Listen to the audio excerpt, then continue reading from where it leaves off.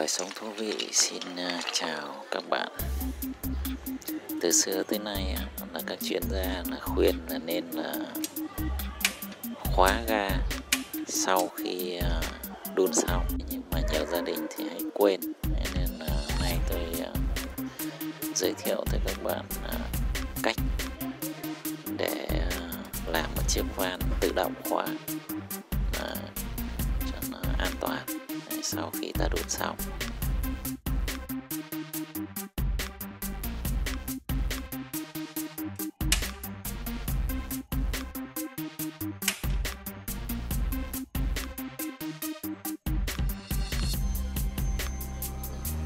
Chúng ta sẽ mua một cái van khí mở bằng từ, rồi là cái công tắc nhấn, một số thứ như là vít này, cái ke vuông này, và cái đuôi chuột gen 13, đuôi chuột gen 13.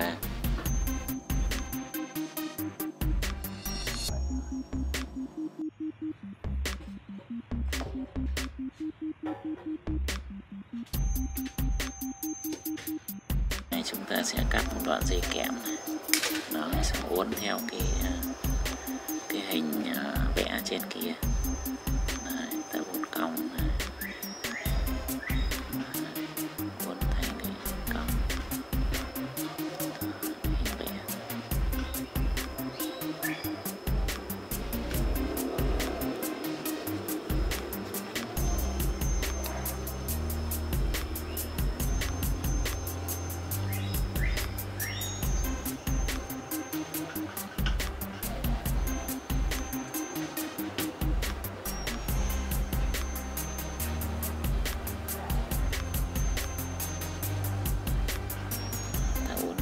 Vòng tròn thôi.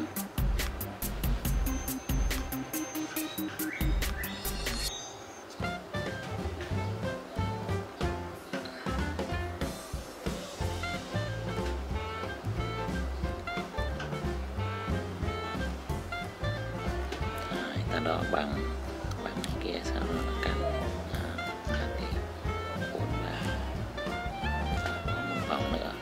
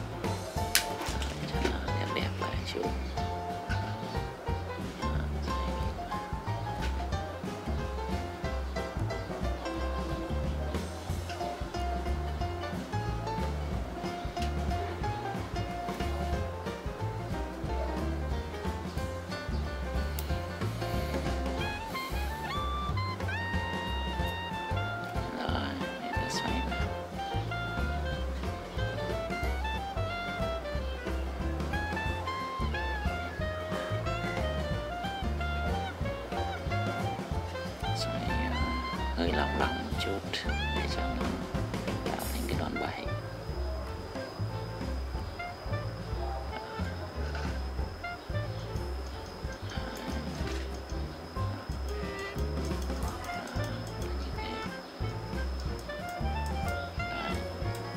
Đấy, bằng cái móc này nó lại phải cắm vào.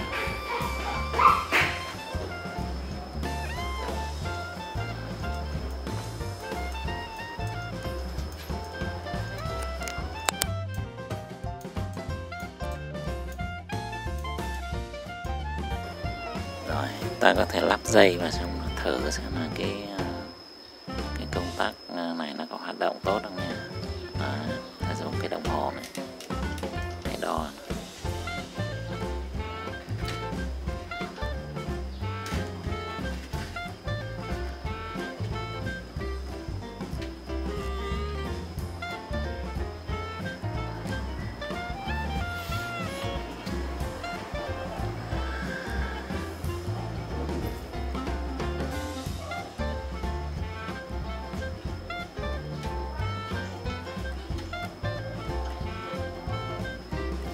3 chân thì ta thử, nếu như mà cái chân nào được là tắt.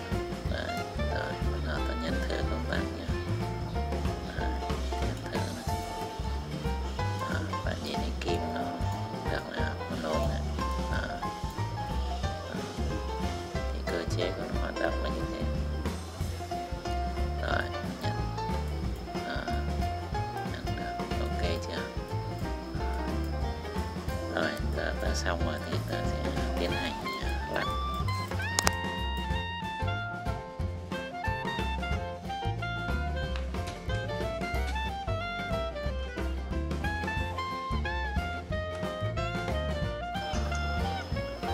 Rồi chúng ta sẽ tiến hành cắt. Đấy, cắt gần gần mà. Đó, cắt cái đoạn đó. Rồi ok, cắt. Đó. Và chúng ta lắp cái van từ vào. Đấy, thì chúng ta để ý là cái mũi tên nhá, mũi tên đi ra này. Đó, ga đi ra. Đấy, thì chúng ta phải xoay ngược lại thế này, xong lắp vào. Đấy, nó đi từ bình ra. Rồi đút cái cổ dê vào trước, sau đó là lắp.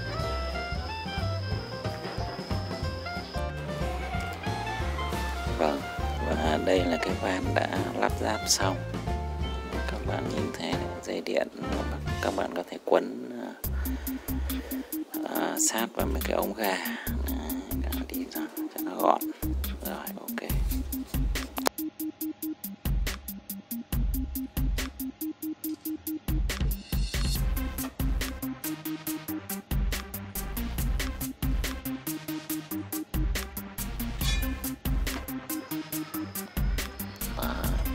Rồi ta khoan sẵn 2 lỗ rồi. Đó, ta luồn cái công tắc vào.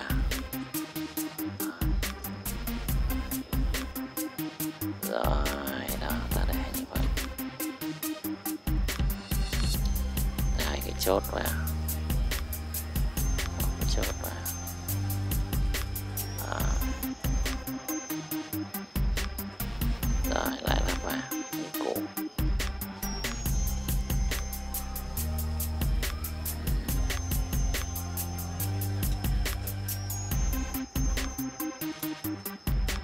Lựa cho nó thẳng cái que lên là được, cái que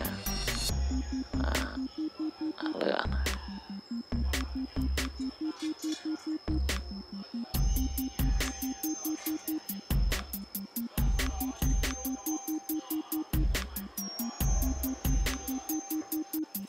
Đấy, bạn điều chỉnh cho cái cây nó đứng thẳng này. Rồi.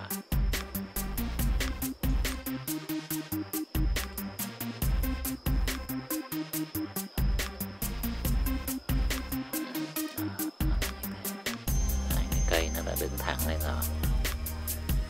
Giờ ta dùng cái vít cố định cái công tắc ở dưới. Đấy, giờ cái cây này nó hơi dài. Đấy, ta sẽ cắt bớt nó đi. Rồi ta dùng cái kìm cắt bớt nó đi.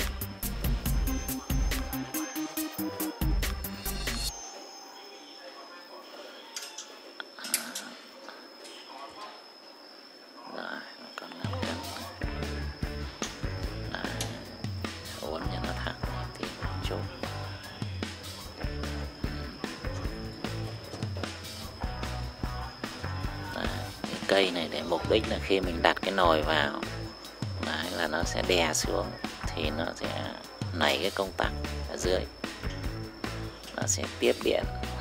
Đấy, và cái van từ nó sẽ mở. Đấy, ta uốn cong nó đi một tí cho nó dễ.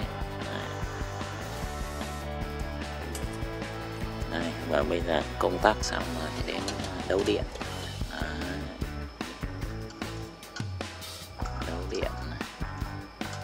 Ta sẽ cắt một dây, cắt ra, xong rồi đấu vào hai đầu của công tắc.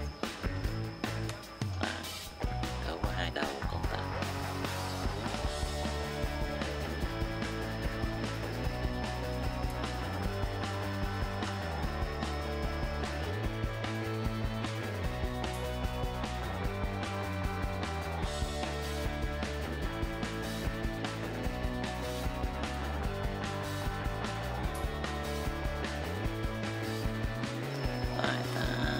bếp lên nha. Đó, lửa lên thế kia rồi. Đó, lửa lên, ta thứ nhất cái nồi này nha. Đó, nó tự động nó tắt.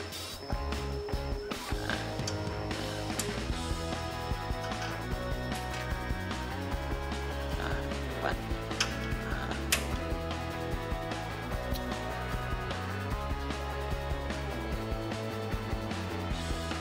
Đấy, tự động tắt đúng không? Đấy, bởi vì như này nếu như mà ta quên không khóa ga. Đấy, bởi vì tình trạng quên không khóa ga là nhiều. Đấy, cho nên là bây giờ cái công tắc này là sẽ thay cho cái trường hợp tự động khóa ga. Nếu ta không đun nữa, ta sẽ bắt cái nồi ra, ta sẽ tự động nó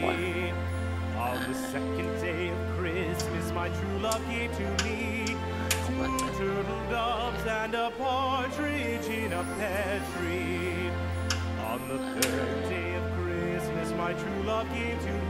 Thế này là bạn yên tâm, không phải là phải khóa ga nữa. Sau một lần đun nấu nó sẽ tự động nó khóa nếu như bạn bắt cái nồi ra. On the first day of Christmas, my true love gave to me a partridge in a pear tree. On the second day of Christmas, my true love gave to me 2 turtle doves and a partridge in a pear tree. On the third day of Christmas, my true love gave to me 3 French hens, 2 turtle doves, and a partridge in a pear tree. On the fourth day of Christmas, my true love gave to me 4 calling birds, 3 French hens, 2 turtle doves, and a partridge in a pear tree. On the 5th day of Christmas, my true love gave to me 5 golden rings, 4 calling birds, 3 French hens, 2 turtle doves, and a partridge in a pear tree. On the 6th day of Christmas, my true love gave to me 6 geese a-laying, 5 golden rings, 4 calling birds, 3 French hens, 2 turtle doves, and a partridge in a pear tree. On the 7th day of Christmas, my true love gave to me 7 swans a-singing, 6 geese a-laying, 5 golden rings, 4 calling birds, 3 French hens, 2 turtle doves, and a partridge in a pear tree.